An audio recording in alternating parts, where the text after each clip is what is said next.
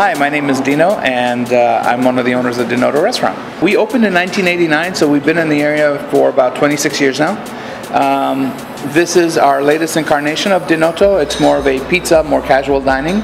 We specialize in Neapolitan pizzas, which are the thin, charred pizzas with real crispy crust, so we don't do the typical Chicago-style pizza. The publicity that a restaurant week brings in to the area, specifically here in Old Town, is the fact that people get a chance to go to somewhere they don't normally go to and try different things on the menu that they normally wouldn't be accustomed to trying. For instance, our promotion of the pizza and the beer is just a way to get them in through the door, but we have a lot of other things going on that weekend. Well, we've all seen those pizza making classes where people toss the dough in the air and play around with the dough. Neapolitan pizza is different in that we try and keep all the air inside the dough rather than blow it out of the dough.